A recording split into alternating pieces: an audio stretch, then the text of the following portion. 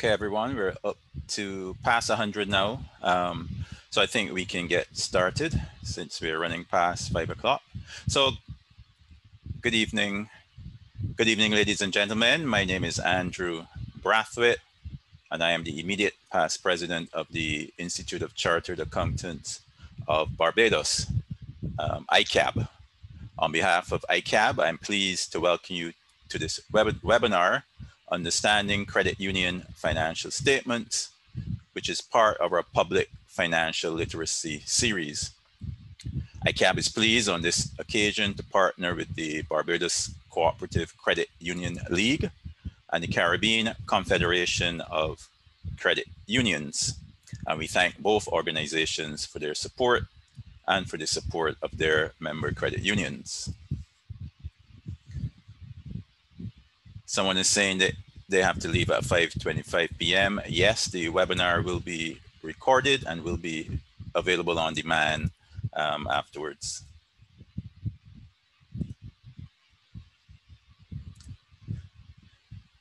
So we're using Zoom webinars for this today's presentation. Those of you who are not familiar with Zoom webinar, if you have a look at the screen, look at the bottom, you can see this is giving a visual of what your own screen should look like. So at the bottom, you see the chat bubble. So you can click on that bubble and chat with other participants. You can raise your hand if you want to address the gathering, although we probably would not be using that feature today.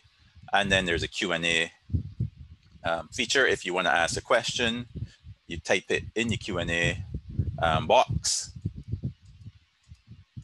and I'll answer it. So if you tick on Q&A, this little box will come up. Type your question in.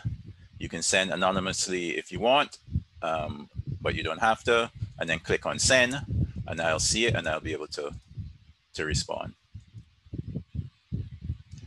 So this shows another view of that panel, but more importantly, if you are having any technical challenges, you can email the ICAB Secretariat, so lisa.denny.brathwaite@icab.bb, and her WhatsApp information is on the screen. And as I mentioned before, today's presentation is being recorded and will be available on demand afterwards. So again, if you're having any technical challenges, the contact information for assistance is on the screen. Other than that, if you have any comments for your fellow participants, you can put those in the chat. If you specifically want to ask me a question, then you can put that in the Q&A box. And you're encouraged, as I go through the material, you can feel free to ask me any questions at any time. So I'm going to turn off my webcam at this moment, and then we're going to have our first of a series of polls to help you keep you engaged, of course, and to get a bit of information from you that will be relevant to the presentation. So I'm going to launch the first poll, and it should come up on your screen, and you can select your appropriate response, and then we'll have a look at the results.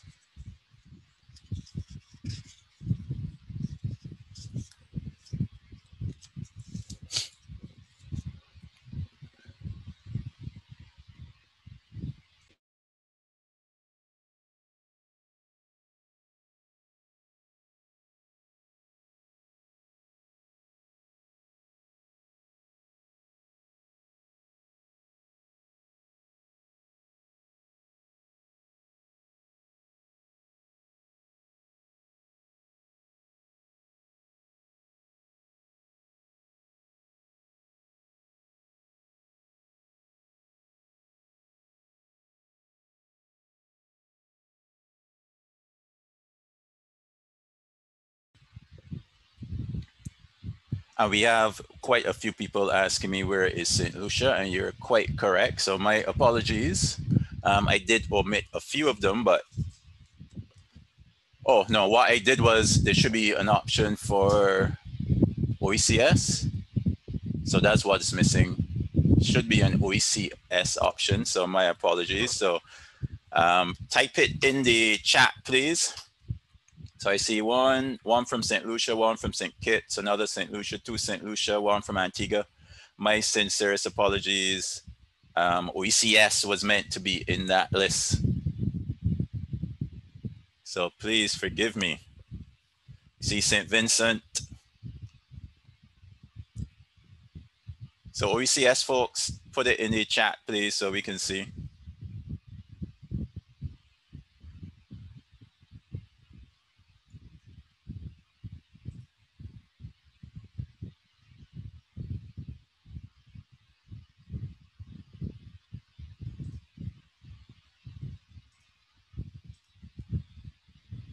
So let's see what we have. St. Kitts, St. Vincent, Trinidad, OECS, Antigua. So lots from St. Lucia, Dominica, Grenada. Well, I'm really disappointed because I wanted to track the all of the participation.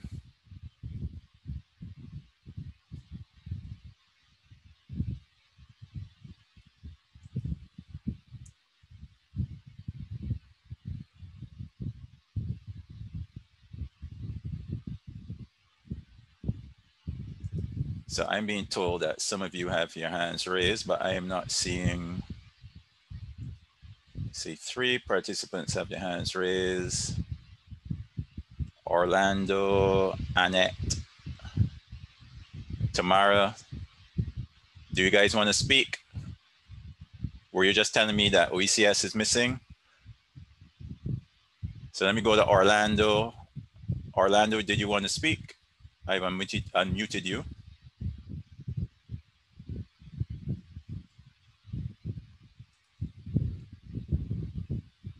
No, I don't want to speak, just indicating that I was on. Oh, okay. Thank you.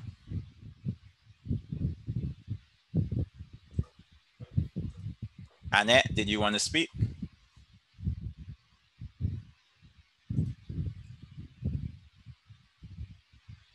Okay, maybe not. Sorry, are you hearing me now? Yes. Okay, I was just asking for St. Lucia. Right, apologies for that.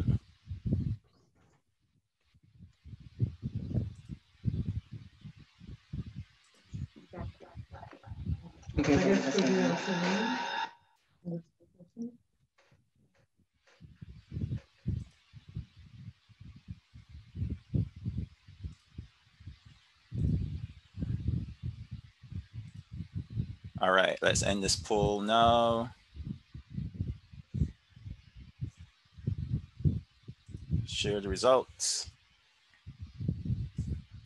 So the results are a bit skewed, 69 from Barbados, but 13 from Trinidad and Tobago, and a large number from the OECS that are missing. So at least we know we have a wide range, one from Bahamas, one from Guyana.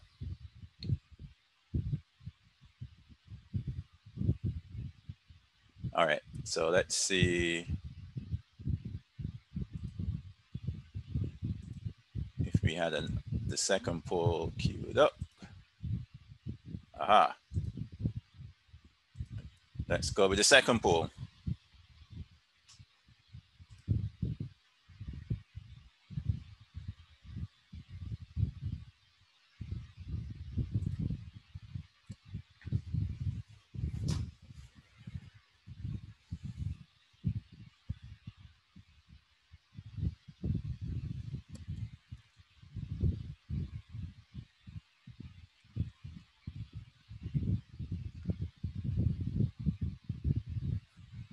I'm going to turn off my webcam again.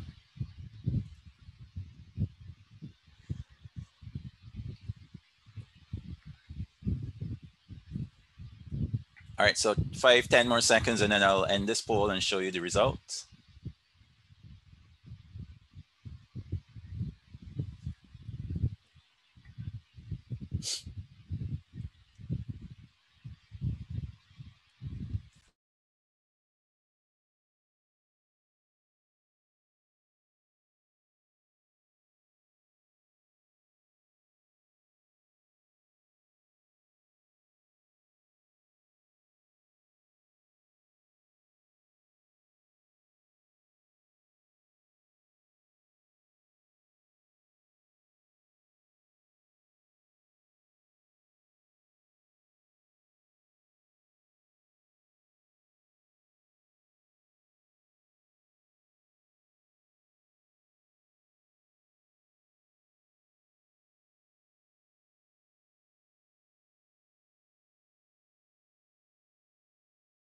Right, let's end that poll and look at the results.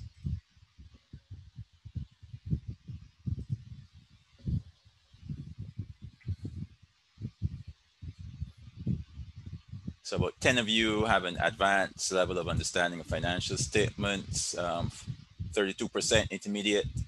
About half of you would say you're a basic level, and 12% are clueless.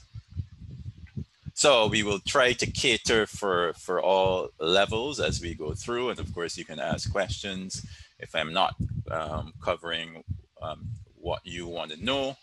But generally, the intention or the target of this webinar is for those at the basic and the clueless level, but we'll try to accommodate the others.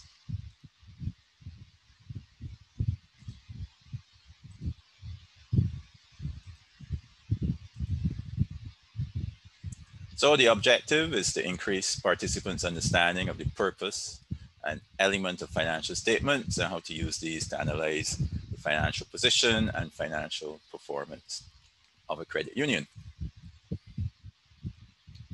Now, I guess in preparing financial statements and thinking about the target audience of financial statements, the information is aimed at the primary users of the financial statement, in this case, the members of the credit union. And the financial statements are prepared with an expectation that those primary users have a reasonable knowledge of business and of credit union activities, and that they will analyze the financial statements diligently and not just give a cursory read. So some analysis and study of the financial statements is required, and there is an assumption that you are familiar with the basic financial statement conventions and jargon. If you're thinking that you don't have this knowledge base, then be prepared to put in a bit of time and effort to get there, but it is probably not as difficult as it might seem at first glance. These are the main components of a complete set of financial statements, and hopefully many of you are already familiar with these components. The statement of financial position is more commonly known as the balance sheet, but it really does show the financial position of the credit union at a point in time. The statement of profit and loss, also known as the income statement, shows the financial performance of the credit union over a period of time. So the first one shows the financial position, while the second one shows the financial performance. There's also a statement which shows certain transactions with the owners of the credit union, the members, and this statement is a statement of changes in equity. And it shows transactions with owners where these are not considered part of the financial performance of the credit union. For example, issuance or repayment of shares. So those are transactions with members, but they're not considered representative of the financial performance of the credit union. We will spend most of our time this evening looking in detail at the first two statements on the list and a bit of time looking at the third. The statement of cash flows, as the name suggests, shows the actual cash flows of the credit union, as this may be important information and is not explicitly shown in the other two statements. And finally, the notes to the financial statements provide detailed information about the items included in the other statements, as well as what are referred to as the accounting policies of the credit union. We will be referring to both of these later in the session, but not in a lot of detail given time constraints. Somebody is asking, will the video be shared? The session is being recorded and it will be available on demand afterwards.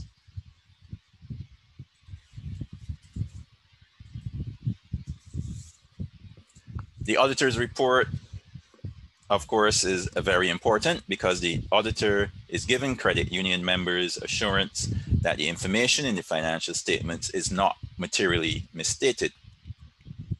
Not that the information is 100% correct, but that there are no errors that are significant enough to make a difference to decisions made on the basis of the financial statement. So users of the financial statements, credit union members, are making decisions on the basis of these financial statements. If something in the view of the auditor would make a difference to the decision of the credit union member or user of the financial statements, then that is considered material. The wording of the paragraph shown on this slide, which is the second paragraph in the audit report, confirms that no material errors were found by the auditor. If the auditor did find material errors, then this paragraph would first of all be titled qualified opinion, because then the auditor would be saying their report was qualified. And then it might read something like, in our opinion, except for the effects of such and such a thing, the accompanying financial statements present fairly. So you would see that except for in a qualified opinion. You may also, in the current environment, be seeing a paragraph in the auditor's report drawing attention to the actual or potential impact of COVID-19 on the financial statements of the credit union.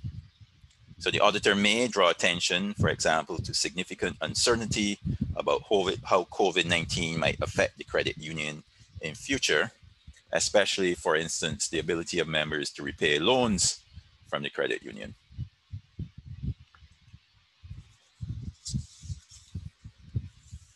So here's an example of a statement of financial position or balance sheet for a credit union.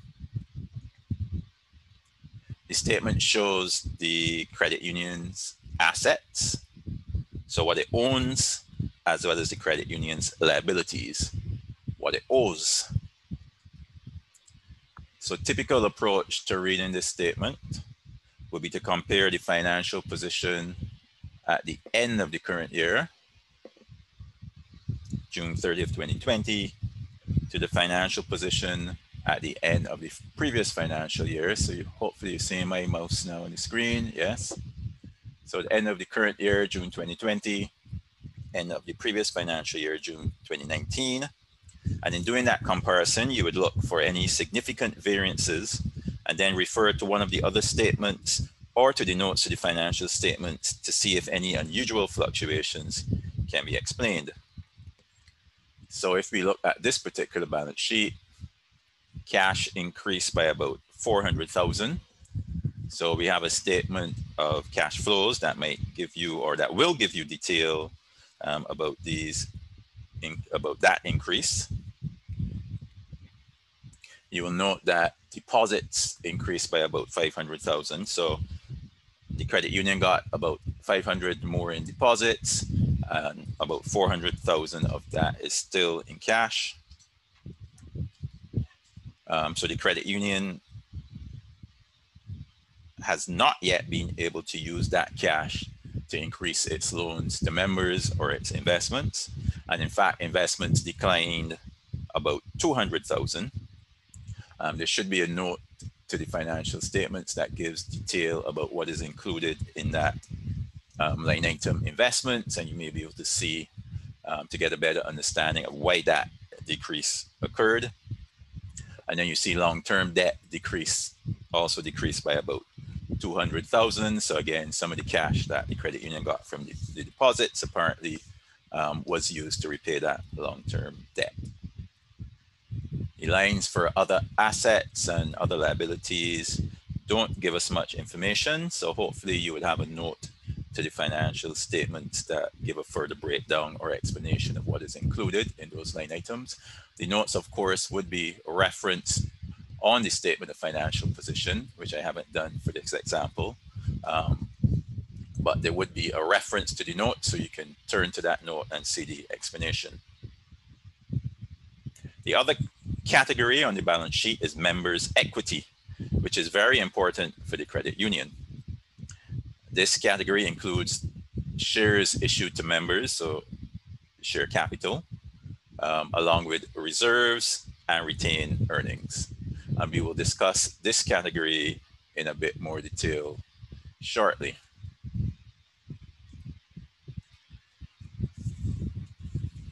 This example continues with the statement of profit or loss, or the income statement, which shows the financial performance of the credit union over the year or for the year ended June 30th, 2020, with comparative information for the year ended June 30th, 2019. So as you can see, unfortunately, interest income decreased, but interest expense also decreased.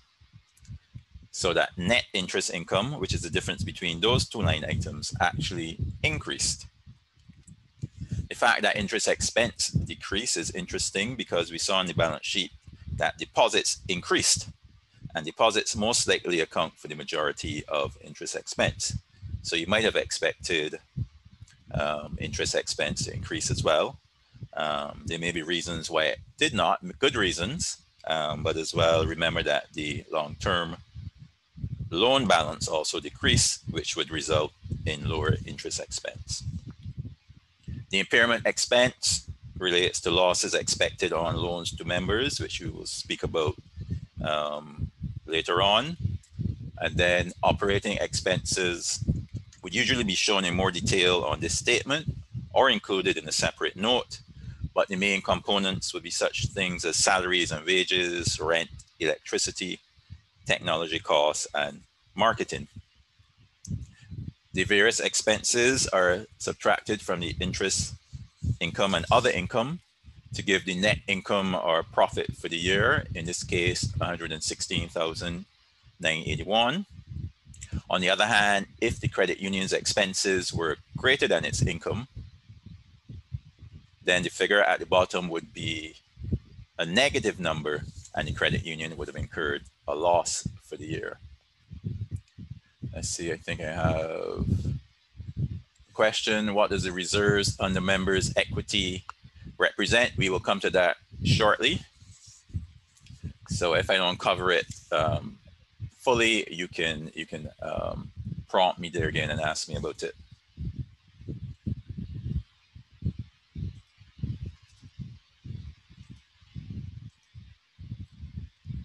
All right, so on to our next poll.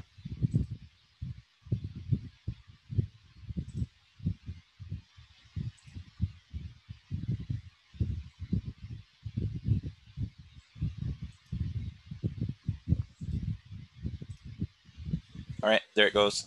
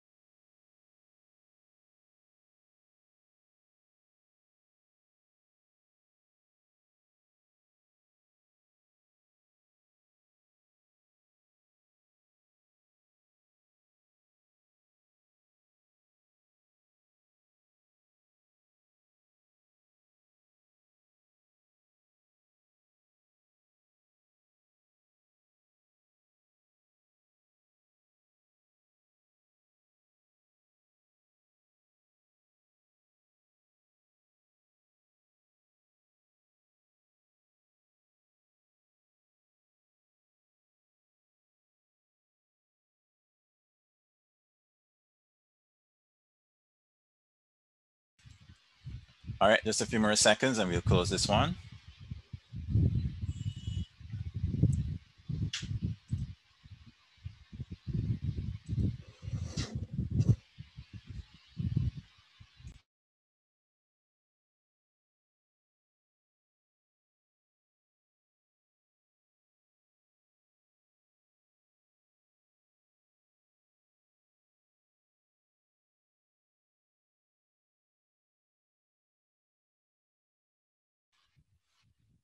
Right, so let's have a look at this one. The question was, who decides what accounting rules are used by a credit union in preparing its financial statements?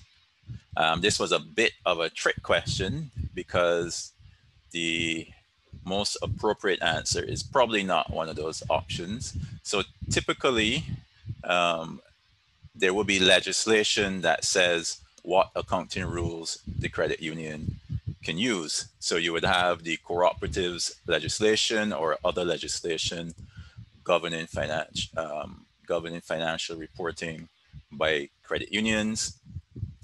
That legislation may either specify the accounting rules or the accounting standards that the credit union must use, or it may delegate that responsibility. So I know in some jurisdictions in the region, it might say accounting standards approved by the local Institute of Chartered Accountants. I'm not sure if there are jurisdictions where that authority is delegated to the regulator, the credit union regulator in our region, but certainly internationally, credit union regulators do have that power. The international body that sets financial reporting standards, I would say, would never have that ability to say what rules a credit union must use. So as far as I'm aware, there's no international body that has set rules specifically for credit unions, nor would they have the power to say that a credit union in this region or any particular region must use their standards. World Council of Credit Unions, no, they don't determine what accounting rules, or perhaps I should have said financial reporting rules. So WACU doesn't determine that. So the answer I was looking for, which is not on this slide, would be it is fixed in legislation, but then that legislation may give the power to the local Institute of Credit Accountants or perhaps the local credit union regulator. Any comments about that or questions? You can put them in the chat or in the questions. Hopefully there's no serious disagreement with that position that I put forward. So let's take down that poll and move on. All right, so these are examples of what I was referring to as the rules for preparing financial statement. So they're very, as some of you already know, they're actually very detailed rules or standards which accountants must follow in preparing financial statements. These are sometimes referred to as generally accepted accounting principles, and larger jurisdictions have their own version of these standards. Companies and organizations in our region, however, typically use international financial reporting standards, which are published by a body called the International Accounting Standards Board. So that's probably the international body that you were thinking about in the poll in question. As a result of the complexity of these standards, the International Accounting Standards Board, the IASB, has also published a simplified version of the standards, which are called International Financial Reporting Standards for Small and Medium-Sized Entities. And this has attracted the attention of regional credit unions, many of which find full IFRS, as we call it, too complex and too burdensome, and would prefer to use the IFRS for SMEs. Full IFRS, by the way, is published in 3 volumes, as shown on the slide, which span 5,120 pages in total, while the IFRS for SMEs is about 450 pages in 2 volumes. Unfortunately, the IFRS for SMEs may only be used by entities that are not publicly accountable, and credit unions generally are considered publicly accountable as defined in the IFRS for SMEs, since they hold deposits for a broad range of members. So credit unions would normally not be permitted to use this simplified standard. However, I thought it would be useful to include on this slide reference to FRS 102, which is based on the IFRS for SMEs and is used in the United Kingdom and Ireland.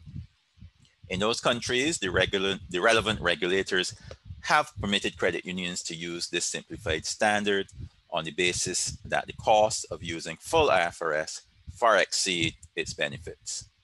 food for thought, hopefully, for us in the region, because we have not generally yet permitted our credit unions to use the simplified standard.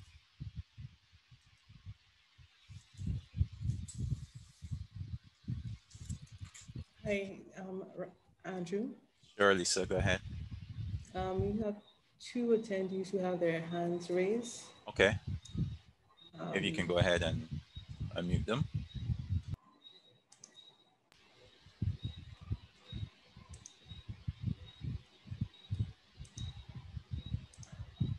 Hi, Shelley Hunt. You're unmuted.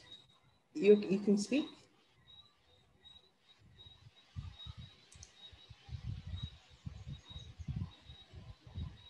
No. Okay, we'll go to Otley Cox Burrows. Otley, do you have a question?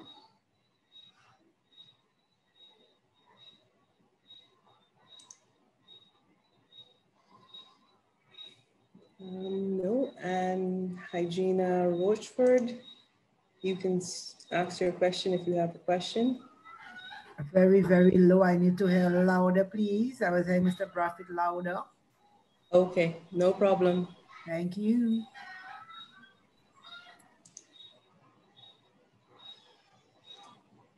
Okay, Andrew, you can continue. Okay, thanks, Lisa. So the graphic on this slide I thought was interesting. So I reproduced it here for you. So it shows the sources of funds of the credit union. So over here, those sources of funds are either liabilities, so the deposits are liabilities. You have other liabilities or their capital. Capital is not a liability, but it is a source of funds. So we have it on this side. So the credit union gets funds from deposits, other liabilities, and capital, and then it uses those funds to make loans, to make investments, to hold as cash, or to acquire other assets. Those deposits are interest bearing. The capital doesn't have a fixed rate of return, but a return is paid on the share capital in the form of dividends to members, but that will be at the discretion of the credit union. So it is not a fixed cost. And then the other liabilities, there's no cost. So that's non-interest bearing. So you have interest bearing deposits and you're trying to earn enough interest to cover that interest expense on the deposits, as well as cover all your operating expenses. So the income statement, the statement of profit and loss shows that comparison. But back over here, so the loans on the asset side now, you have earning assets and non-earning assets. So your loans to members are earning assets. The investments would be earning a return for the credit union. But then you have non-earning assets, so the cash, which may be non-interest earning or earning a very low interest. And then your other assets are not generating income for the credit union. So I thought this was an interesting comparison. You can see on this slide that this box with the assets is equal, the size of this box is equal to the size of this box with the liabilities and capital. And then similarly, so that would be the statement of financial position or the balance sheet. And then similarly for the statement of profit and loss, you have revenue comprising mainly loan interest income. This little box at the top should say other income. So that accounts for all of the revenue of the credit union. So all the inflow of cash that relates to the operating, the financial performance of the credit union. And then over here would be the expenses, which should include, well, the expenses. So you have the revenue, then you have operating expenses, loan impairment, the loan interest expense. We saw all of those on the statement of profit and loss. But then this little difference here is the net income. So whatever is left over represents the earnings of the credit union. So all of that should be viewed in the context of this statement from WACU. A credit union has an effective financial structure when assets financed by savings deposits generate sufficient income to pay market rates on savings, cover operating costs, and maintain capital adequacy. So hopefully this little graphic helps to explain or illustrate that statement from WACU. We will speak a little bit about the capital adequacy shortly.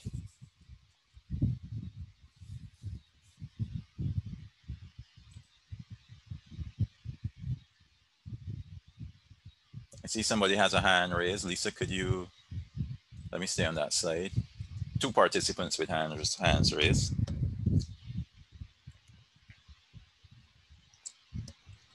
Lawanda Alkins, you can unmute yourself. Good evening.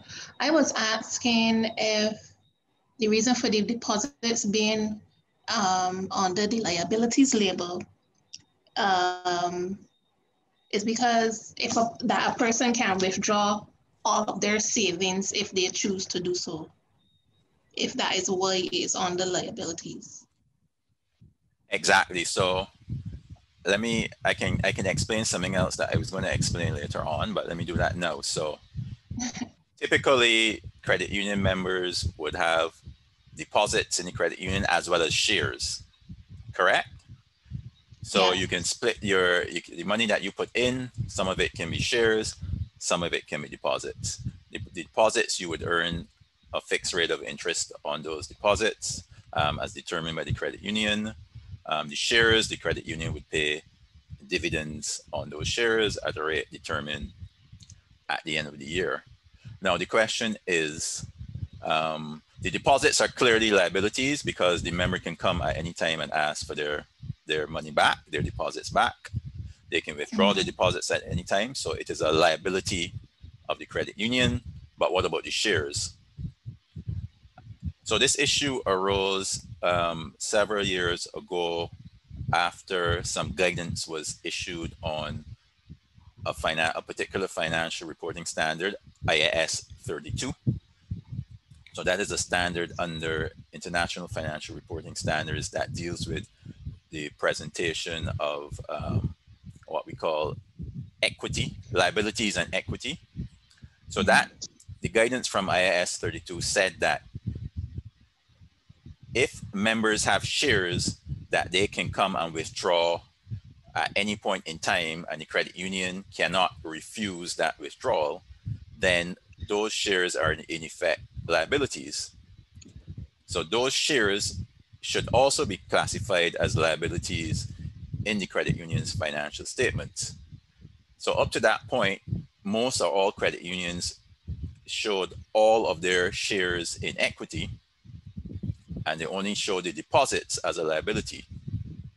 But after that guidance on IAS 32, credit unions then had to start classifying members' shares as liabilities. Since then, we've had some changes to legislation and credit union bylaws where members now have qualifying shares. So those shares cannot be withdrawn unless the member no longer wants to be a member of the credit union, and those shares can remain as equity, but all other shares, being shares that can be withdrawn on demand by the member, must be classified as liabilities in the balance sheet, in the statement of financial position of the credit union. Okay.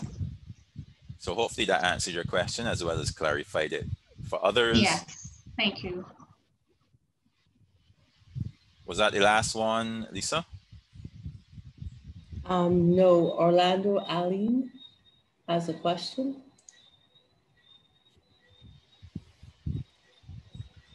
Orlando, your hand is raised. Do you have a question or?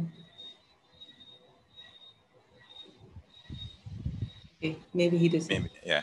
Okay, Can you so hear we me, go please? on. Can you hear me, please? Yes, we can now hear you. Yes. Good evening, Andrew, and good evening all.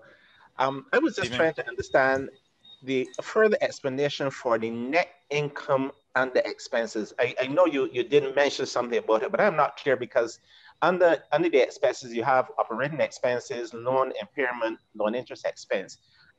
Explain to me again the way the net income is mentioned under expenses. Is not really an expense. It's just kind of the way the chart is designed. So in the same way that over here, capital is not a liability, but we put it in here so that these two boxes would be the same size. Over here, net income is not an expense, but we just included it so that you would see the revenue. The revenue is equal to the sum of all of these expenses plus the net income. Okay, thank you. Understand. Right? Yeah. Okay. Thank you. Thank you. So I agree, there's a little confusing, but apart from that, I think it is a neat graphic. Okay, thank you. I can follow. Right. Thank you. So let's go on.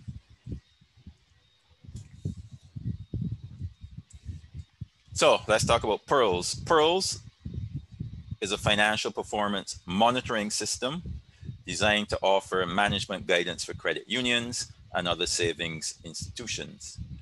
Pearls is a set of 44 financial ratios or indicators that allow an analysis of the financial condition and the financial performance of any financial institution. Each indicator has a prudential target goal or a standard of excellence, which was developed by the World Council of Credit Unions, WACU, based on its experience working to strengthen and modernize credit unions and promote savings-based growth. According to WACU, depositors can have confidence that savings institutions or credit unions that meet the standards of excellence under Pearls are safe and sound. So those 44 financial ratios are grouped based on the acronym Pearls. So P, protection. There's some ratios under protection. There's some under effective financial structure, asset quality, rates of return and cost, liquidity, and signs of growth. So we will touch on just some of those as we go through, but just bear in mind that we have this tool called Pearls for financial analysis of the performance and financial position of credit unions. So on that note now, let's go to our next poll.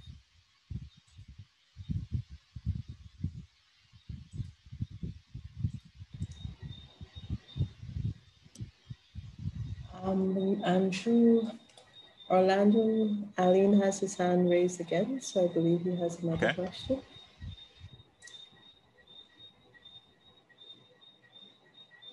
Orlando, do you have a question?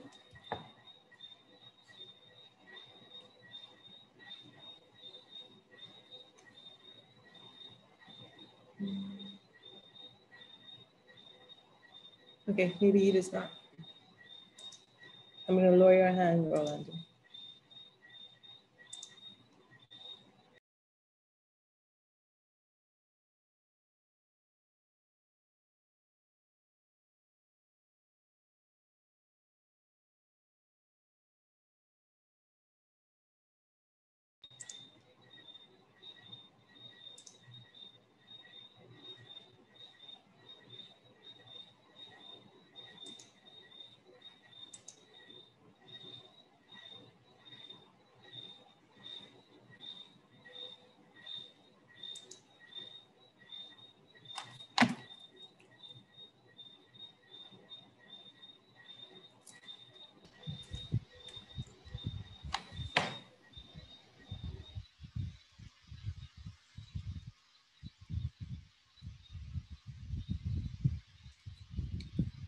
All right, let's end this poll now and see the results.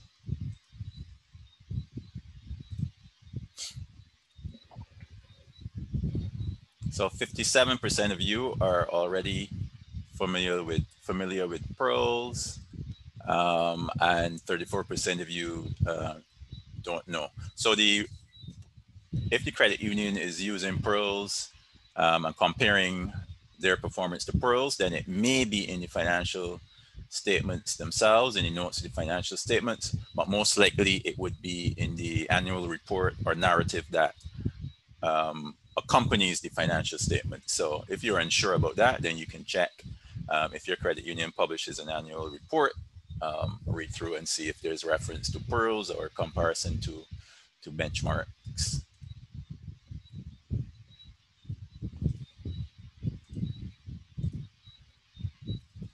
So let's talk about members' equity. And I did have some questions in the question panel on this. So if I don't cover those, then be sure to remind me before I go on. So the members' equity, as a reminder from that example statement of financial position we were looking at, will be this section that is highlighted on the slide. So it comprises share capital, reserves, and retained earnings. So let me deal with the questions now. One was about reserves. So what are reserves? So I guess the main reserve that would be included in equity would be typically credit unions have a requirement to transfer amounts every year out of profit into reserves. The objective of that is to help build and maintain the capital of the credit union. And we'll see very shortly why that is so important. Then somebody asked a question about other comprehensive income. So that other comprehensive income would also be included in reserves. So I guess there are a lot of things that are recorded in the income statement. So revenues, expenses, gains and losses. For example, if the credit union sells an asset and it sells it for more than what it is recorded at on the balance sheet. So we have property and equipment in this example, 368,000. If the credit union sells that property and equipment in its entirety for more than 368,000, then the excess gets recorded as a gain, and that gain goes through the income statement and it goes into profit for the year and then into retained earnings, as you will see later on.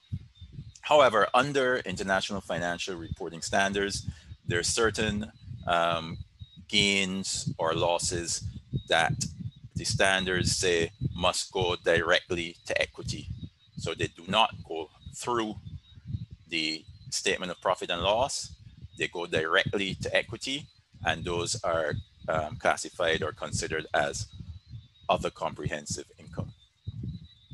So for example, it may apply to certain investments where the standard says gains on those investments, not from sale, but from carrying those investments at market value, are taken directly to equity. So that would be other comprehensive income. And we'll see an example that includes that later on. So those reserves could be the capital reserves that are required by regulation. It could be this other comprehensive income, but then credit unions also tend to have reserves for different purposes where they're setting aside funds, like you may have an education fund or some other fund, and that gets included, or a separate reserve is set up in equity for that. All right, so to help illustrate the point about the importance of capital and equity, let's look at our next pool.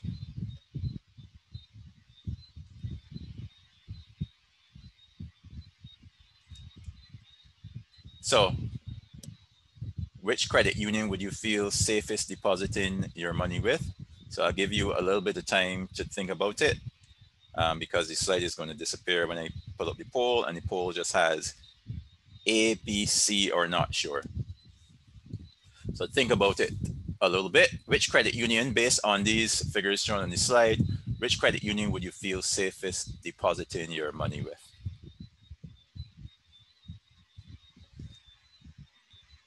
So I'm going to launch the poll now. So think of what your response is. And here's the poll.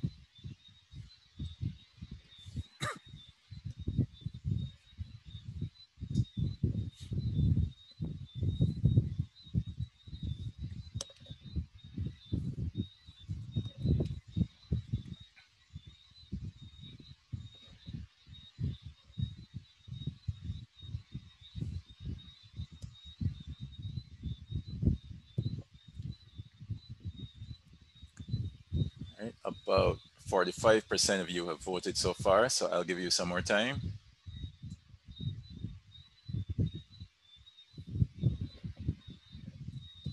For those of you who have not voted, I can say at this point, I don't know if there's a right or wrong answer, but what is your personal view? So how would you make that assessment?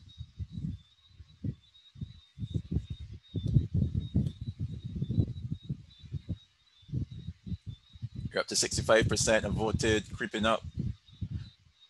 I'm going to give you 10, 15 more seconds. 71%.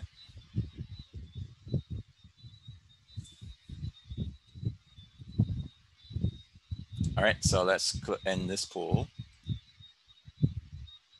I'll show you the results. So most of you chose option C. Then 25% of you chose option B. Just under that, 22% chose option A, and 30% said not sure.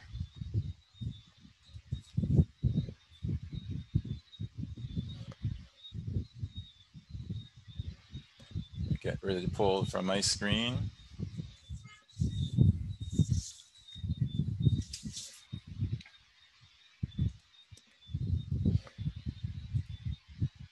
So as I said, I don't know that there's a right or wrong answer, but one way to analyze these three credit unions and to think about your decision is to look at the ratio of equity to assets, which in a sense represents, you could call it the capital ratio, or the, it gives you a measure of the adequacy of the capital of this credit union. We'll see later on, capital and members' equity are not quite the same thing, but this could be used as a proxy. So credit union A, the equity of $1 million represents 5% of the assets of that credit union. Credit union B, 25%, and credit union C, 50%. So in a sense, you can think of the equity as being a buffer that the credit union has against losses or poor performance in any one year, or just unexpected occurrences. So in that sense, credit union A has a very small buffer. So a fluctuation of just 5% in those assets of 20 million could completely wipe out the equity of credit union A. Whereas credit union C, it would take something that that destroys 50% of the asset value to erode all of the equity of credit union C. So I mean, you may want to get a bit more information about the actual composition of the assets and the quality of the assets, but certainly if you just look at that equity ratio, then credit union C, although it is smaller, might be viewed to be better off than credit union A. Credit union A might be viewed as being quite risky.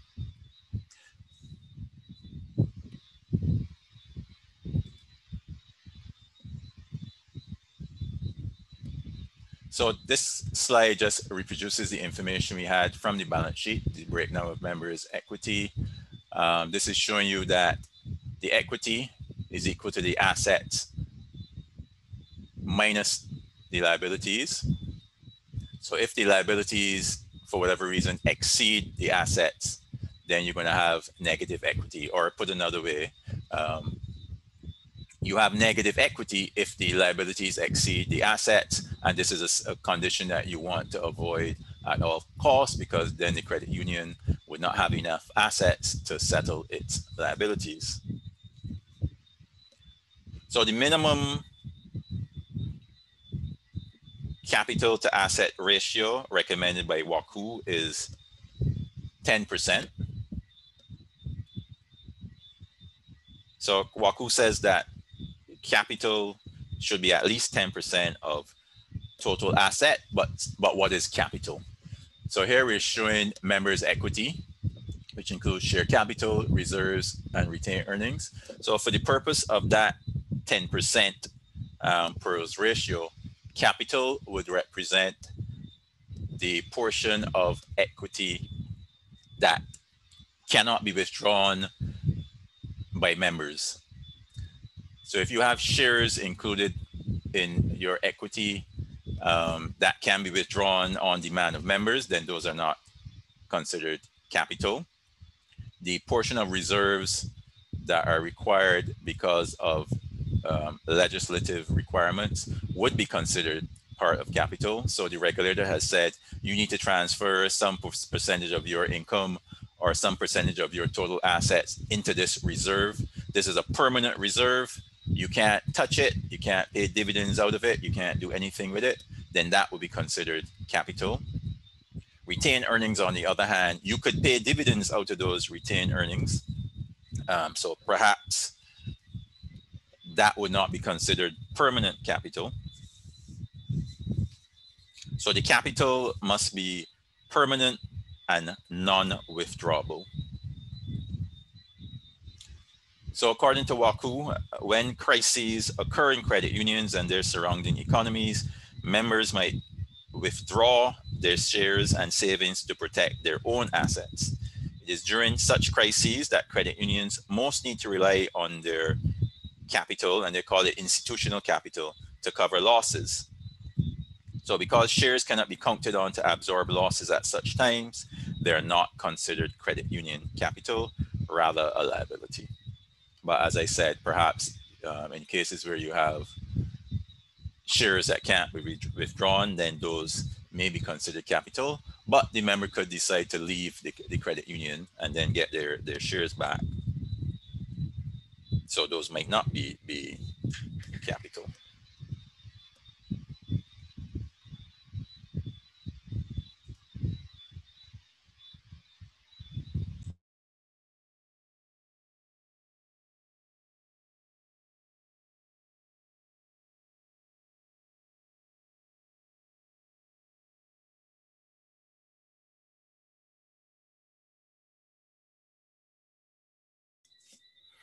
All right, sorry about that.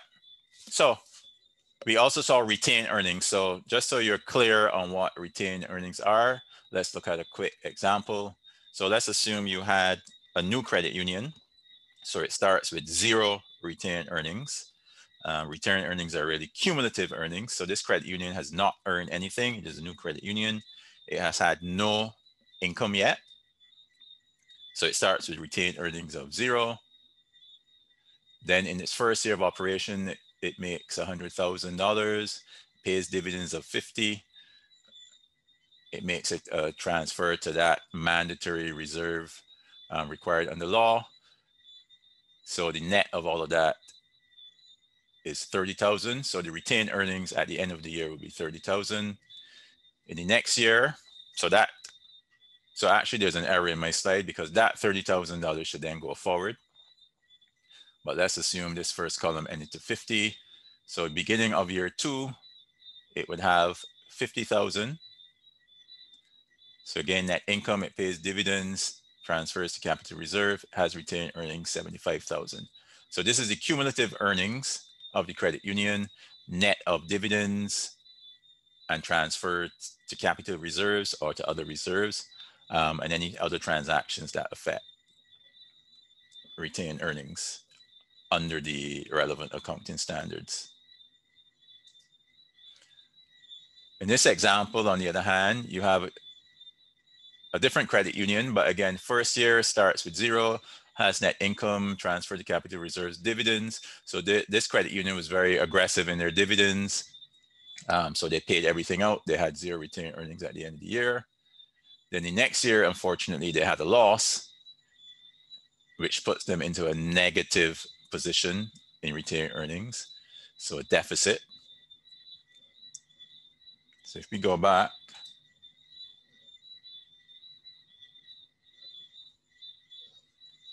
so if we look up here, so if instead of retained earnings here of 54, you had a negative number, that would be called a deficit. Now that negative number may be smaller than the sum of the share capital and reserves. So those share capital and reserves are acting as a buffer against possible losses. But you could have a situation where that deficit, so that negative number is so large that it is larger than the sum of the share capital and other reserves.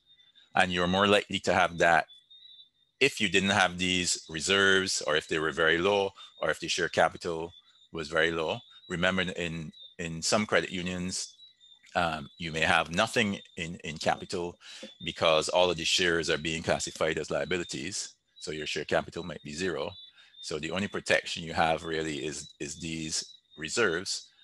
But this might be a negative number. This might be a negative number that is so large that your total equity is negative. So you then have a member's deficiency. And if this is negative, it means that your total assets minus your total liabilities is negative, which means that your liabilities exceed your assets. So if instead of member's equity, you have a deficiency, if you have a negative number here, that implies that your liabilities are greater than your assets, which is something that you want to safeguard against. So therefore, this is why we have rules about adequacy of capital in credit unions and financial institutions, and mandatory reserves that have to be set up as part of permanent capital. So if you have any questions about that, you can put them in the Q&A box. Andrew, Hi, Veronica Henry has her hand raised. Okay. I'll allow her to talk. Veronica, you can unmute yourself. Yes, good evening all. Good evening. Yeah. Supposing a credit union realize a deficit at the end of a year, can they pay dividends out of reserve earnings? If they have a loss for the year? Yeah. It depends on what the local credit union regulation says. So your credit union would be subject to legislation governing cooperatives and credit unions, or there may be guidance issued by the local credit union regulator. But I would think that typically, first of all, you'll be looking at the profit. So most credit unions would only be paying dividends out of profit. But if you wanted to go beyond that, typically you would only pay dividends if you had retained earnings. So I don't know if there are jurisdictions where a credit union would be able to go beyond that and pay out of reserves. So remember, you have the capital reserve, which is mandatory. So I wouldn't think you could pay out of that. And all the other reserves are set up for some specific purpose. You may have accounting reserves, so we call it other comprehensive income. But really it is not an accounting question. It is a legal question as to whether the credit union would be permitted to pay dividends in those circumstances. And it therefore would vary by jurisdiction. So you're saying from an accounting standpoint, it's not allowed? Normally, from an accounting perspective, you would be paying dividends only out of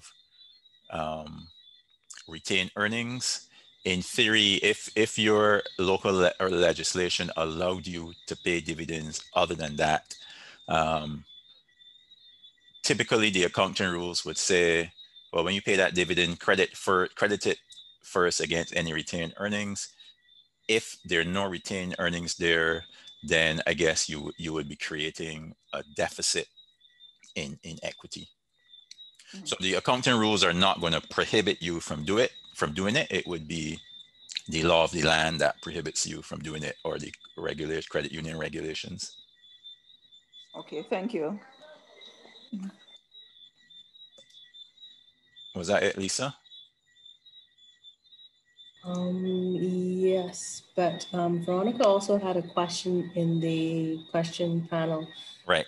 So I'm looking at those now. So I think I dealt with the other comprehensive income. The appropriations, basically that just refers to somebody's asking me to explain appropriations and other income, other comprehensive income. So the appropriations, you are transferring an amount out of retained earnings and into a particular reserve.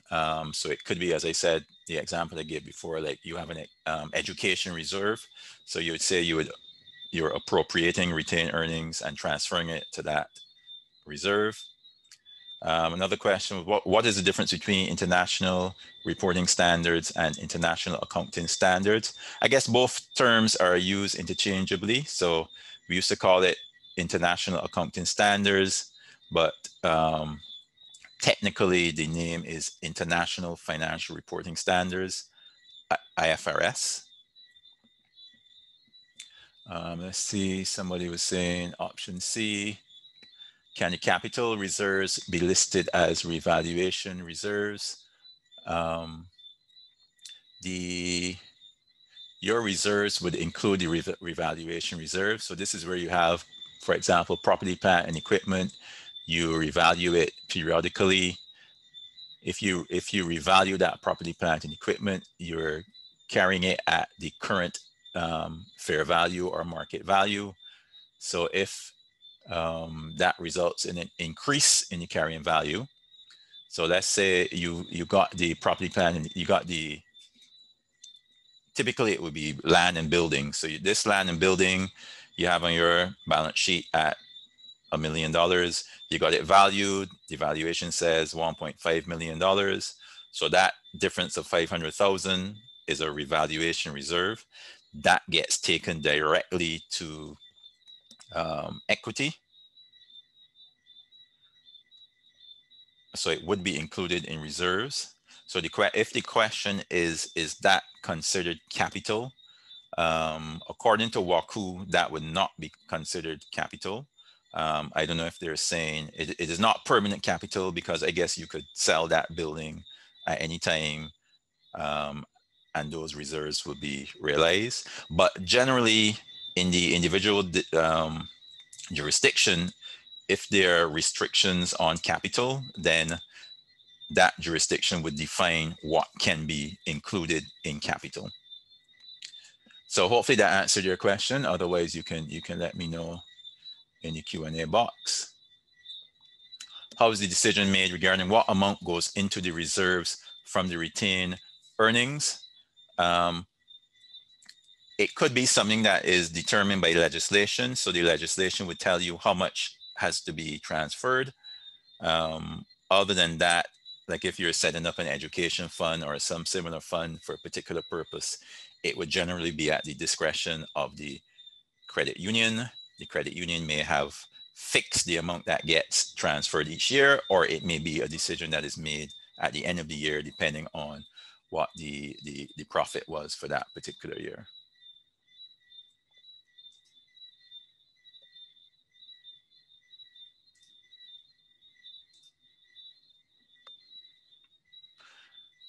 All right, so let's go back to our balance sheet now and look at the assets. Let's see what time it is, 6:12, so we're almost at 6:30. I'm gonna go quickly now, but we might go over. So those of you who can stay on, then we will go over, but I'll see how much I can get in without skipping too much in the time that's left.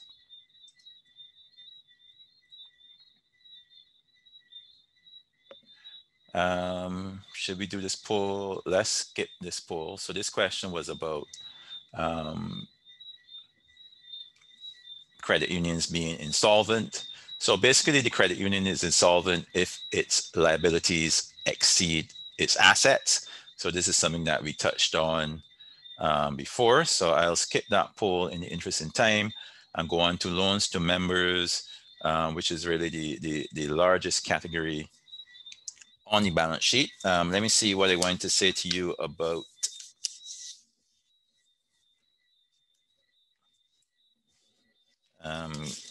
the assets before we go there. So on this slide, so you see cash and cash equivalents on this slide. So we spoke a little bit earlier about the fact that this particular credit union had a lot of cash that was not earning income, which is not a good thing. So the assumption is you have the cash in the bank is paying you nothing on that cash if it is in an operating account, or very, very little if it is in a saving account. So what WACU says under Pearls is that those non-earning liquid assets, so the cash is a liquid asset. You need cash as a liquid asset because if members want to get withdraw their deposits, you must have cash. So you need to have enough cash to settle deposits as members come to withdraw them. But you don't want to have too much cash because the cash is not earning you a lot of interest. So WACU says to hold less than 1% of your total assets in those liquid assets. But WACU also suggests that you have a liquidity reserve of at least or about 10% of deposits. So the first one, hold no more than 1% of total assets in non-earning liquid assets. So I didn't say that before. So if you have non-earning liquid assets, restrict that to 1% of total assets, so almost negligible. But you should have a liquidity reserve where you do get some interest, but those funds can be withdrawn at very short notice. And that liquidity reserve should be about 10% of what your deposits are, because you're holding that reserve to meet deposit repayments. So let's look at loans to members. So we have two polls dealing with loans to members. Let's pull those up.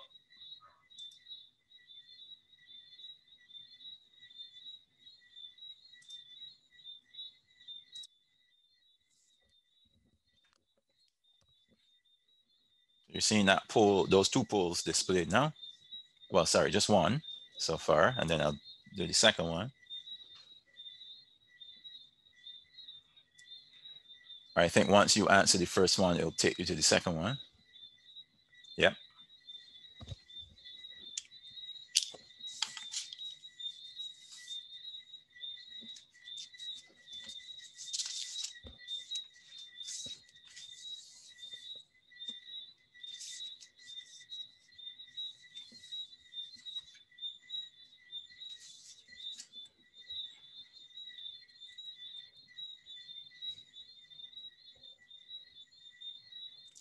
All right, about 60% have voted. It's creeping up.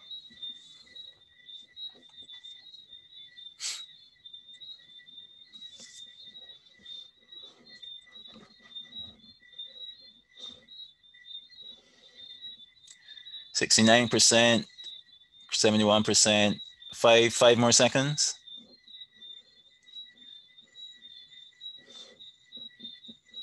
All right, so let's end 75%. Let's end this poll now. Look at the results.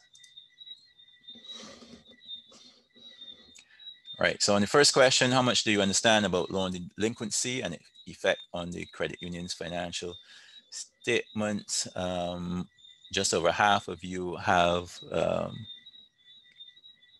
know enough to understand what is going on. And then about 30% know just a little bit. And then the second question, how familiar are you with the expected credit loss approach under IFRS 9? 13% very familiar, 25% somewhat familiar, 40% have heard about it but don't understand very much, and 22% have never heard about it.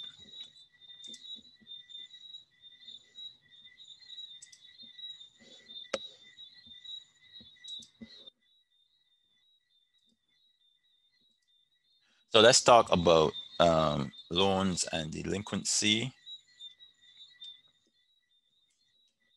And let's do that by looking at some of the key Pearls benchmarks in relation to loans. So first of all, that first benchmark, net loans, so loans net of allowance for loans, which we will speak about, divided by total assets between 70% and 80%. So Waku was saying that your loans on the balance sheet, your loans really should be the main investment of the credit union. Most of the credit union deposits and other funds should be going towards loans. Loans are most likely going to be earning the highest rate of interest or return for the credit union. There are loans to the credit union's members primarily. So you're serving the credit union members in making those, in disbursing those loans. But what Waku says is that credit unions that maintain most of their total assets, so 70 to 80% of their total assets in the loan portfolio, have the greatest opportunity to maximize returns on these productive assets while providing their member clients with the credit services they seek. For your particular credit union, you can do the analysis and see how it compares to this particular benchmark. The allowance then for loan losses. So the credit union disburses loans to members. Some of those members, for whatever reason, may not be able to repay the loans, those loans according to the contractual repayment terms. So they may be able to repay some, but not all of the loan. They may be able to repay it over a longer period of time than what they had initially agreed to. But any of those circumstances would mean that the credit union is effectively going to receive less on that loan than what it had budgeted or contractually agreed to receive in terms of loan principal plus interest on the loan. Where that is the case, then the credit union needs to record an allowance for loan losses. So it has the loans recorded at, say, 100,000 on its balance sheet. It knows it's only going to collect 90,000. So it needs to record an allowance of 10,000. So the carrying value of the loans on the balance sheet are reduced to that 9,000 that it knows it will collect. So how does the credit union calculate that loan loss allowance? This is where the IFRS 9 comes into play. So IFRS 9 is a new standard under International Financial Reporting Standards, IFRS, that deals with the calculation of this allowance for loan losses. IFRS 9 takes a forward-looking approach to calculating the loan loss allowance so that provisions for loan losses are recognized as early as possible. So for instance, we now have the impact of COVID-19. The credit union may be anticipating that over the next year, the next 5 years, the next 10 years, because members are losing their jobs, they're losing their sources of business income, etc. They're not going to be able to repay some portion of these loans. So you would look forward over the life of the loans, the loan book, and make an allowance accordingly. We have moved to this type of approach in the accounting standards because of the financial crisis several years ago. It was found that financial institutions had loans that they knew would eventually become bad loans, but they didn't make any allowance for those loans, any allowance against those loans, because the loans hadn't yet become bad. So in the example that I give with COVID-19, a member with a loan might still be, the member may have lost their jobs, but they may still be making payments on that loan out of their savings. But you know, some number of members have lost their jobs. Eventually, they're not going to be able to repay those loans unless they get new jobs, which is unlikely in the current environment. So you wouldn't wait for those loans to become delinquent or wait for those members to stop making payments on those loans. You would look forward and make that allowance immediately. So as a result, you're recognizing loan loss allowances or provisions as early as possible, which means losses reported in the income statement are increased. Those increased losses reduce net income and therefore reduce your retained earnings, reduce your capital, and reduce the amount that is available to pay as dividends. Essentially, what it does is it forces credit unions to set aside enough capital to absorb those future losses before they actually occur. And that, in theory, is not a bad thing. However, credit unions have struggled with these expected credit loss calculations as a result of their complexity and have had to expend significant resources to implement this new approach. So, for example, expenditure on consultants, new software, training for staff, etc. So you can see, so that explains what the allowance is. However, under Pearls simplifies it, so you don't have to do those detailed IFRS 9 calculations, which, as I said, are very complex. What Pearls says is if you have loans that are delinquent, that delinquency is over 12 months, so you have loans where the member has not made any payments in 12 months, then you should make 100% provision allowance for those loans. So those loans should be at 0 in your statement of financial position, whereas loans of delinquency of 1 to 12 months, so the loans are delinquent, the member has missed a payment, but it is less than 12 months. So over all of those loans, the allowance should be at least 35%. And total delinquency as a percentage of your overall loan portfolio should be less than or equal to 5%. So overall, your delinquency should be less than 5%.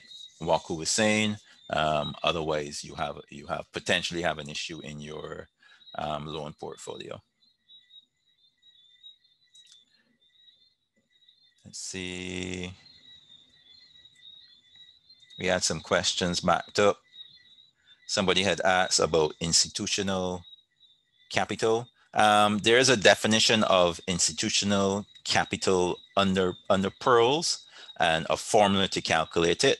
I was actually having a challenge following that formula, but the slide that I show, the first slide that I showed with Pearls showed you it was a technical publication, so you can pull down that publication from Waku's website and go into a lot of detail there about how you calculate the institutional capital. But basically, as I said, the definition of institutional capital is capital that is permanent capital. What is the relationship between Pearls and the International Accounting Standard? Absolutely no relationship. So if you're preparing financial statements under International Financial Reporting Standards, you must comply with those International Financial Reporting Standards. But having prepared the financial statements, you can then look at the ratios in those financial statements and compare it to the standards or the benchmarks or targets under Pearls. How often do you calculate the allowance for loan losses? Is it monthly or at year end? If you have software that does it, you could, in theory, do it monthly. Because IFRS 9 is so complex, I think most credit unions would just do it once a year.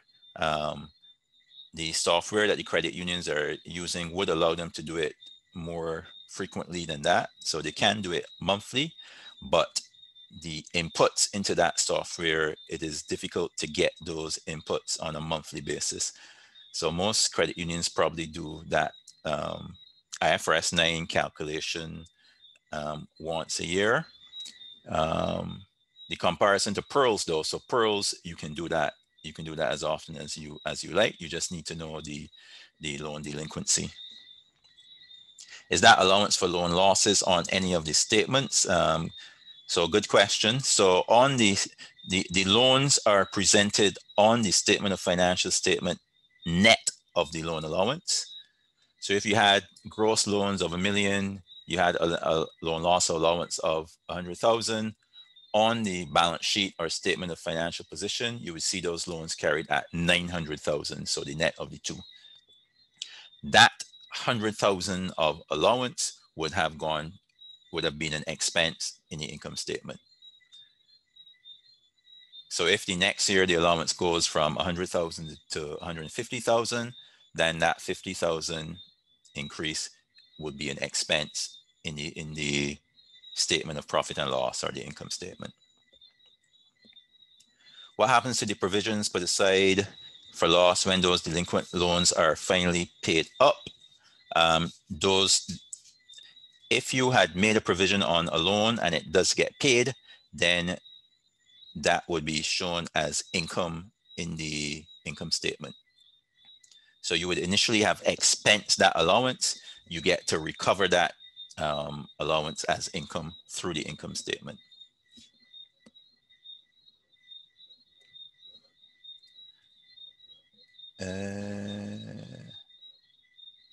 With regard to recoveries, what is your view on the registration and re-registering of judgments? I'm not sure if I understand the question, but just thinking it through. So the credit union, a member has not paid their loan according to the contractual terms. The credit union, the loan is secured. The credit union has decided to recover on the security, but I'm not sure what the question is. So maybe Denise, you can explain the question or what the issue is. So maybe there's an issue that I am not aware of. Is the issue whether credit unions should be getting judgments against their members to collect loans? Is that the issue? I don't know if you can explain, or maybe somebody else can explain. With IFRS 9, are credit unions supposed to make 100% provisions for loans from the first month of the defaulted payment? The answer is no. So when the loans default, you have to calculate what the required provision is, the required allowance, but it won't necessarily be 100% allowance. Basically, you have to estimate what how much will be collected from those defaulted loans over the remaining life of the loans. That is part of the challenge. That is very challenging to do. But for example, if the loan is secured and you can repossess and sell the security, then you know you will get some cash from that loan. So you only make a provision to the extent that you think you will not be able to recover any of that loan. If these loans are allowance before they collapse, if the member has regained employment and started repayment, how will the allowance be canceled? Well, maybe answer that question. So, and you're not necessarily doing this allowance on individual loans. You may be doing it across the entire portfolio and making an assessment of what allowance is needed. So if you at the end of 1 year, you think the allowance should be 100,000. At the end of the next year, you may say, well, the economy is not as bad as I thought it was going to be. The economy is recovering. So I know that members are once again going to be able to start repaying their loans. Then you would actually reduce that allowance.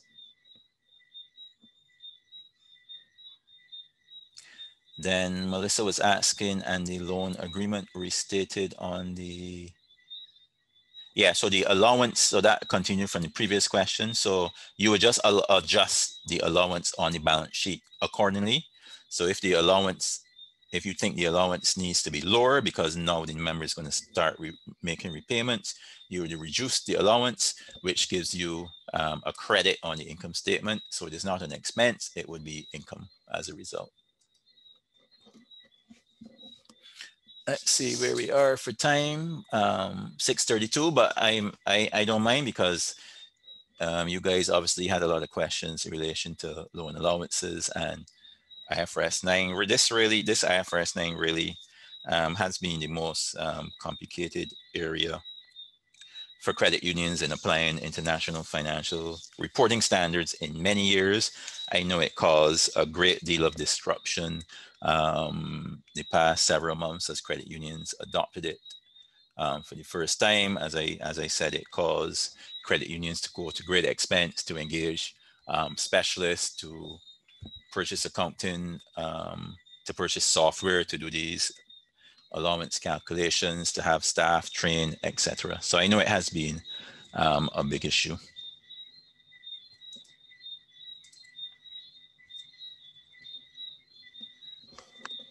So let's go on quickly and look in the remaining time at investments.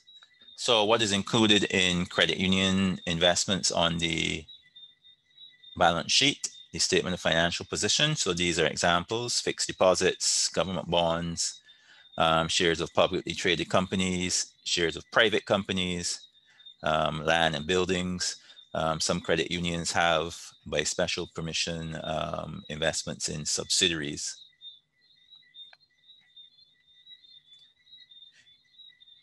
We have two hands raised. Lisa, can you unmute them? You may be on mute, Lisa. Sorry, Richard Corkin had his hand raised, but he lowered it, and Orlando has had his hand raised. Okay, so Orlando doesn't, we don't think Orlando has a question. All right, let's put up this poll.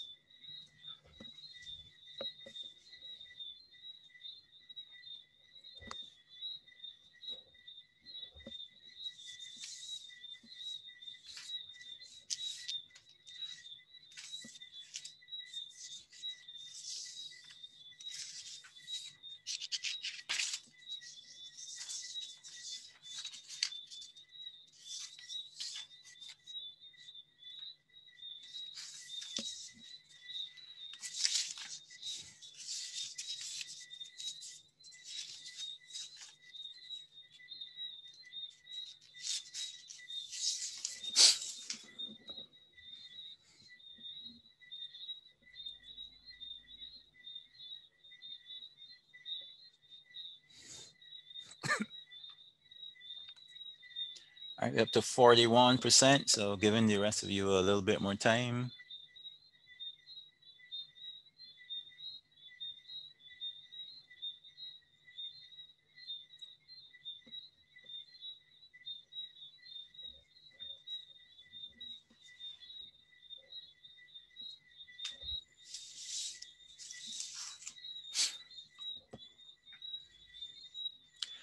%, so 10 more seconds.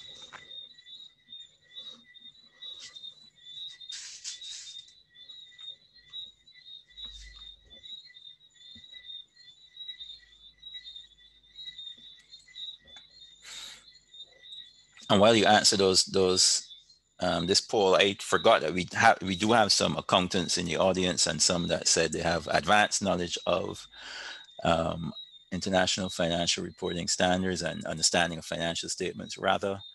So the example that I give of the impact of COVID-19, I guess, was a bit simplified, and most of the examples are in fact simplified. The COVID-19, I guess it is yet to be determined what the long-term impact would be. And in doing the IFRS 9 calculations, we're really looking at the long-term impact on loan losses. So you might not necessarily see a significant impact of COVID-19 based on what you view the long-term position to be. But having said that, certainly the big banks and the large financial institutions that I have seen publish their financial statements have been taking significant loan loss allowances as a result of COVID-19. All right, so let's end this poll and see the results. So generally, I think across the region, there are restrictions on credit union investments. And I guess generally, as it pertains to credit unions, the view is that credit unions should not be permitted to invest in anything too risky, because that would put members' deposits as at risk. So credit unions tend to have those restrictions on investments, whereas banks and other financial institutions may not have those restrictions, but they then have capital requirements that depend on the level of risk attached to what they've invested in. So the riskier the investments are, the more capital the banks have to hold. And then the risk, risk that the value might decline significantly. That was number one, tied with the credit union might not earn enough from the investments. There's no right or wrong answer to that question, but it does link into how you read and understand the financial statements and what you look at as it relates to how investments are carried in the financial statements.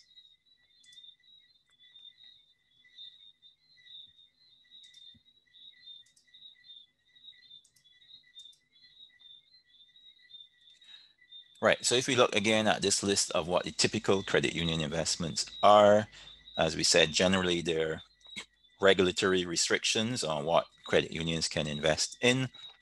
So generally credit unions are restricted to the least risk types of investments. So fixed deposits, maybe government bonds.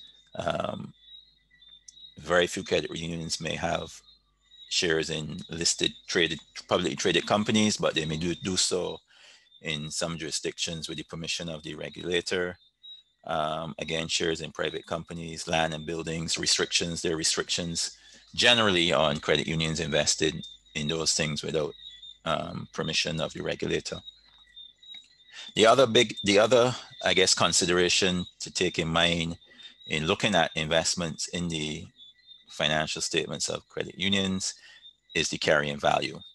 So under international financial reporting standards, the credit unions may have a choice of the carrying value of the investments, or depending on the circumstances, they may not have a choice, but there are different ways in which, or different values at which those investments can be carried on the balance sheet. So they can be carried at cost, or they can be carried at fair value. For those carried at cost, you would then consider whether there's impairment on those investments. So you had made an investment of 100,000. Are you actually going to be able to recover 100,000? Or are you going to make a loss when you finally realize or sell that investment? If you are going to make a loss, then the standards would require you to record an impairment allowance in the same way that you would do for members' loans.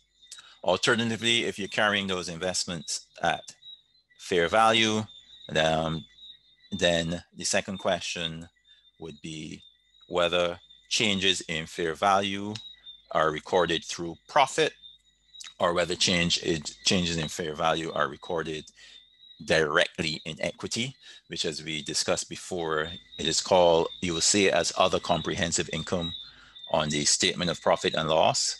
So it wouldn't go through profit for the year or net income for the year, but it would be on that statement of comprehensive income as shown as other comprehensive income. Now, those decisions about, or those requirements about the carrying value of the investments and changes in that carrying value have an effect on capital, profit, and dividends. So let's look at it in these slides. So let's assume the credit union bought 10,000 shares of a publicly listed company at $10 per share. So the total cost would be 100,000. So if you're carrying those shares at cost, those shares would remain at 100,000 until they're sold. And then any difference between the 100,000 and the selling price would be recorded as a gain or loss through in the income statement, so through profit. Alternatively, you could be carrying those shares at fair value. So at the end of the next year, the fair value, let's say, increased to 120,000. That difference of 20,000 would go to profit if they're carried at what we call fair value through profit and loss. Or the third column, that increase of 20,000 could go directly to reserves. So in the middle one, it went to profit. The 20,000 went to profit, which, as you saw, flows through to retained earnings. But in certain circumstances, the standards would require you to take that 20,000 directly to equity, so it would not have affected your profit. So this goes back to the question then, can you pay dividends out of those reserves? So typically the answer would be no. But in this case, if you look at the comparison where you had it fair value through profit and loss, that 20,000 went to retained earnings, so you could pay dividends on that. Whereas in the third example, you couldn't. So maybe a case could be made to the regulator that you should be able to, or permitted to pay dividends out of that reserve. However, certainly for companies in many jurisdictions, there are restrictions against paying dividends out of unrealized earnings. So in this case, that 20,000 would be unrealized. You haven't converted it to cash yet. It is basically a book entry, an accounting entry. So is it reasonable or prudent to pay that out as dividends? So in a lot of jurisdictions, the answer would be no as it applies to companies. And perhaps there are similar restrictions with respect to credit unions. But in any event, the credit unions have restrictions on what level of investments they can hold, that you would be able to carry at fair value. So this would have limited impact on most credit unions. This example goes through the same scenario, but in this case, the value of the shares decline at the next year end. So as I said initially, if you're carrying the shares at cost, you would still consider potential impairment. So in this case, the fact that the carrying value has declined could be taken as an indicator that these shares, the value of these shares are impaired. So we assume that that impairment expense is recorded in the income statement, flows through to profit, and then reduces. So it reduces your profit for the year or creates a loss, and it also reduces retained earnings. So it reduces what you have available to pay as dividends. It reduces your overall capital. Similarly, in the second example, where the change in fair value goes to profit. So in this case, you're not recording impairment, you're recording that change in fair value. The effect is the same. And then the third one, fair value through other comprehensive income. So that line I have is incorrect. So it doesn't affect profit or loss, it goes directly to reserves. So apologies if that explanation was quick, and some of you may have been a bit lost, but I think some of you, based on the questions you were asking before, especially if you're accountants or involved in the finance function in credit unions, that should make a bit more sense to you. But basically, in terms of investments, what you're looking at and trying to understand in the financial statements is, are the investments carried at cost or are they carried at fair value? And if they're carried at fair value, are changes in fair value going through profit or loss for the year, or are changes in fair value going directly to reserves in members' equity? That has an effect potentially on the capital of the credit union and on the retained earnings and the ability to pay dividends. Finally, the last section we saw on the balance sheet was the liabilities. The main area of interest here is with respect to the deposits. Cost to the credit union so you see deposits, you see long-term debt, you see other. The cost to the credit union of long-term debt is usually higher than the cost of members' deposits. So Pearl suggests that external debt should be less than 5% of total assets. So if your credit union is permitted to borrow from a bank, for example, Pearl suggests that you limit that to 5% of total assets, while deposits should be between 70 and 80% of total assets. The other key point we had mentioned there before was that those deposits on the balance sheet may actually include something called shares from the perspective of the credit union, but they're shares that are withdrawable by the member, and therefore they're classified as deposits.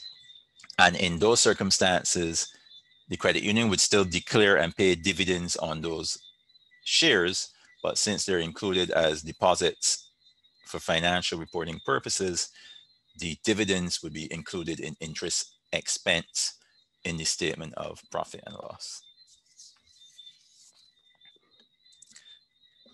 So for those of you who are interested in those Pearls indicators, I've included it on this slide. I'm not going to go through that in detail because that's a little beyond the scope of this session, which is really an introductory session, but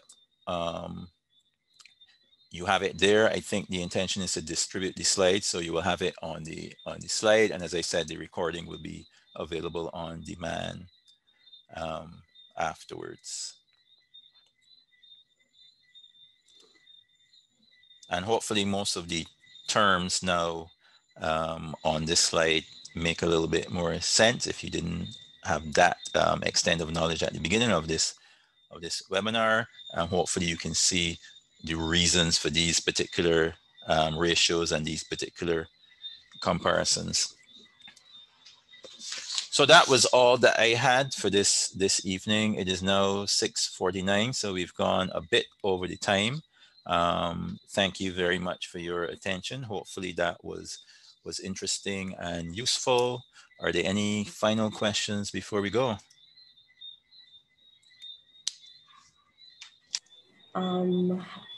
Okay, so we got a question about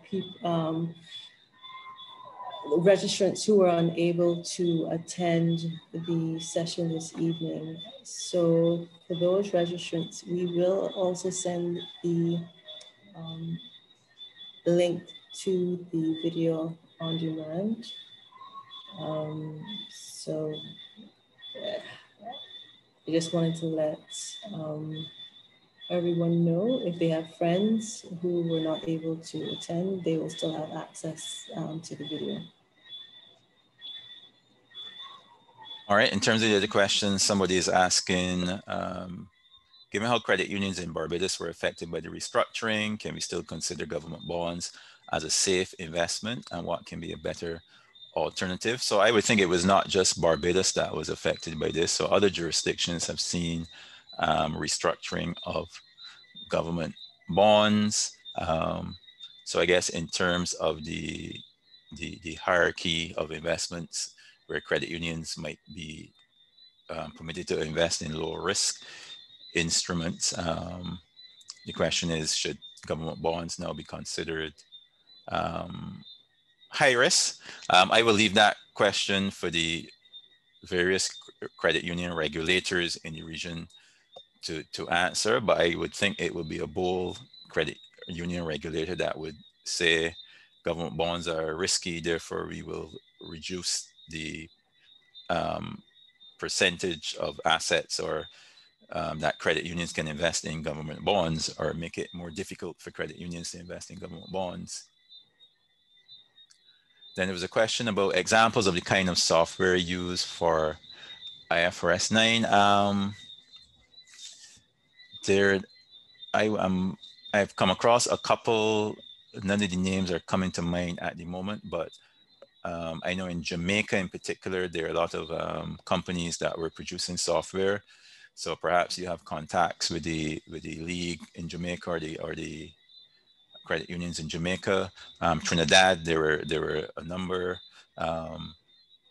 The CCCU was actually promoting a particular software solution. So CCCU might be able to give us some, they may have information that you can get. I know in Barbados, the league had come up with a solution that it put to the smaller credit unions, and the smaller credit unions banded together to get that particular solution. So depending on which country you're in, there may be local solutions available through the credit union league or that other credit unions are familiar with, but definitely CCCU has a solution that they were recommending to credit unions.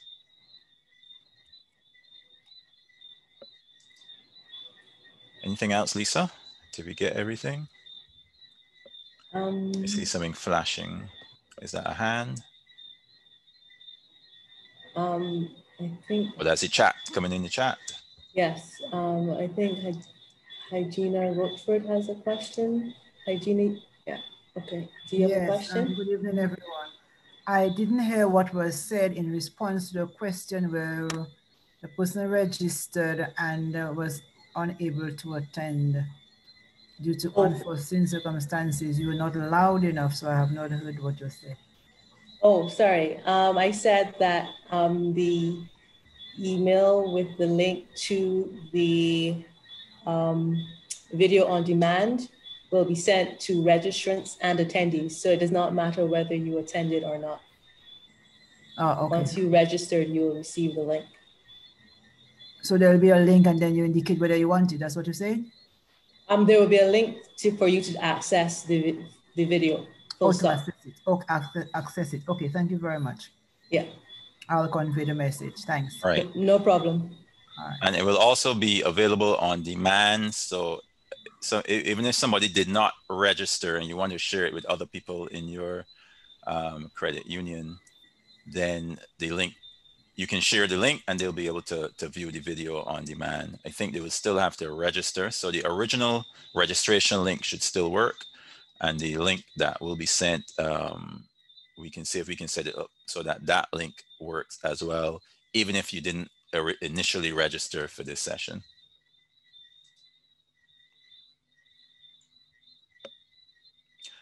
Okay, so that seems to be it.